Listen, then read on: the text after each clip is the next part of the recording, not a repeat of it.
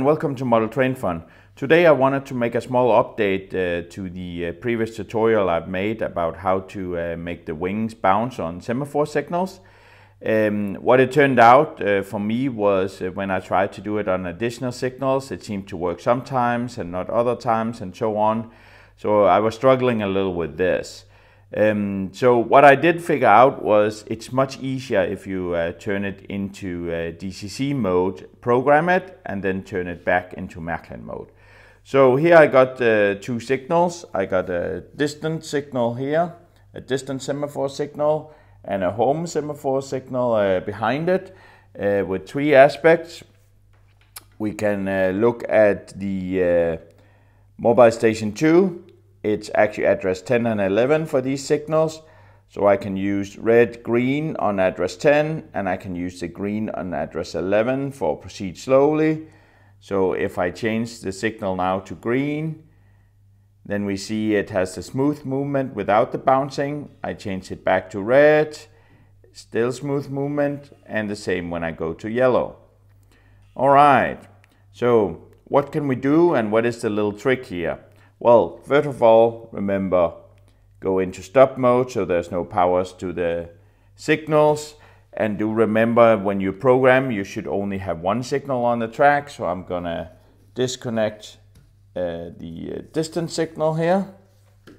I'm gonna take a look at the home signal. What I wanna do is turn it into DCC mode. So we take the home signal off. We look at the dip switch we have here. And then remember from the manual, the last one, number 10, is actually the one we changed the mode on. Let me just double check. So if we have the manual here, you see the last one here, number 10, is the one where we can change between DCC and Märklin. So what I want to do now is put it in DCC mode, program it, and then put it back into Märklin mode.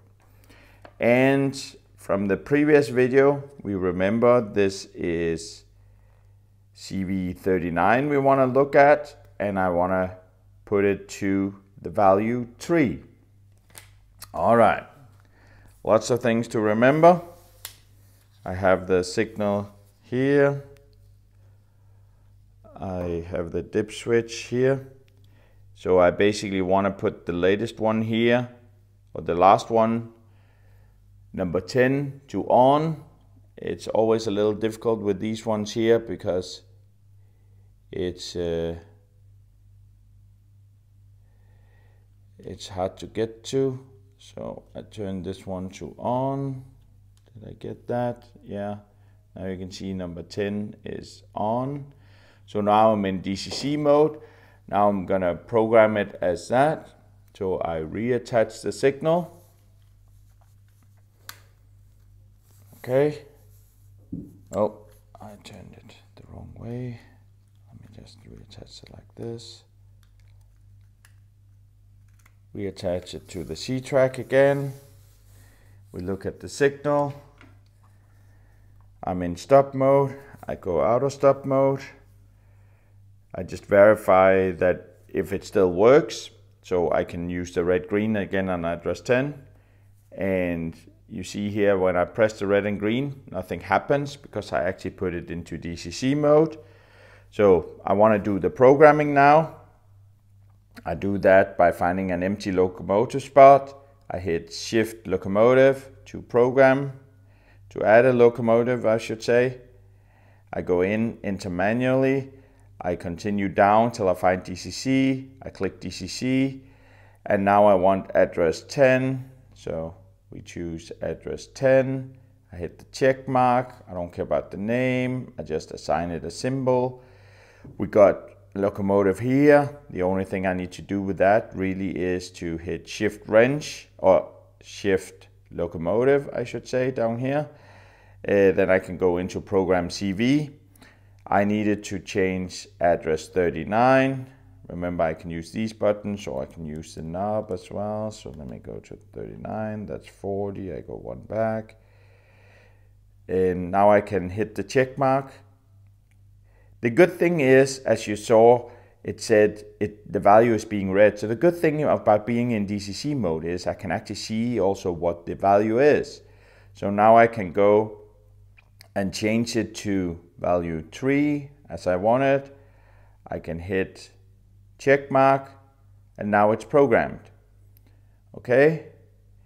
Now again, when I go back here, it will not change the signal since I'm in DCC mode, and it will send it out here in Märklin mode. So I go back and do the stop, so power off. I take the signal off again and I change the dip switch. So let me just show it again here.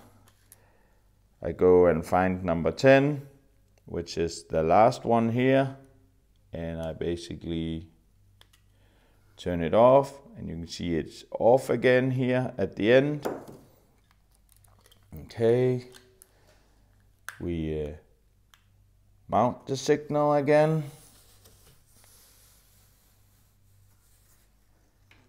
We take our central station, take it out of stop mode, and now we can try the green one here.